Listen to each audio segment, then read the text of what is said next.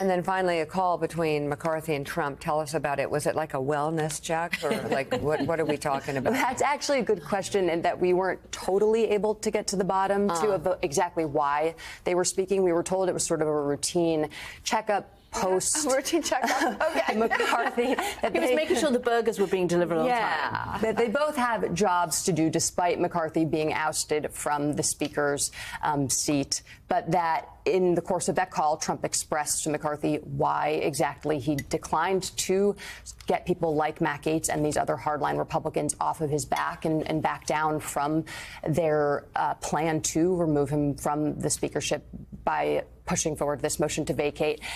Trump said that McCarthy was essentially insufficiently loyal, didn't endorse him, didn't bring to the floor these two bills that Trump wanted to expunge his impeachment inquiries. McCarthy, in recollections about these conversations to other people after the fact, claimed that he told Trump to, he said, F you. He has said this before. This is a very similar McCarthy story that we've heard, sort of the discrepancies between his recollections of his private conversation with Trump versus what he actually said. McCarthy's people said he didn't curse him out. No, we've talked to people who said he have. Ed, this is an ongoing routine by Kevin McCarthy, who claims to third parties that he screamed and shouted at Donald Trump and told him to blank off, and you yelled at him on January 6th. You don't F with me. You know exactly who these people, et cetera, et cetera.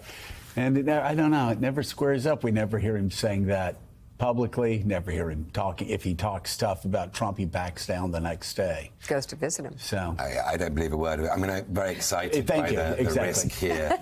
Using terms like F you, we're getting very close to the edge. Yes. But I don't believe a word of it either. I don't believe a word. I can believe Liz Cheney saying F you to all kinds of exactly. people and then deserving it fully. But McCarthy to Trump, no, George Santos is likelier to have a truthful resume than that to be true. The best thing said, one of the best things said on January 6th, speaking of Liz Cheney, was when a certain member of the Republican Congress, Jim Jordan, put his hand on her arm to help her, and she goes, "Get your hand off of me.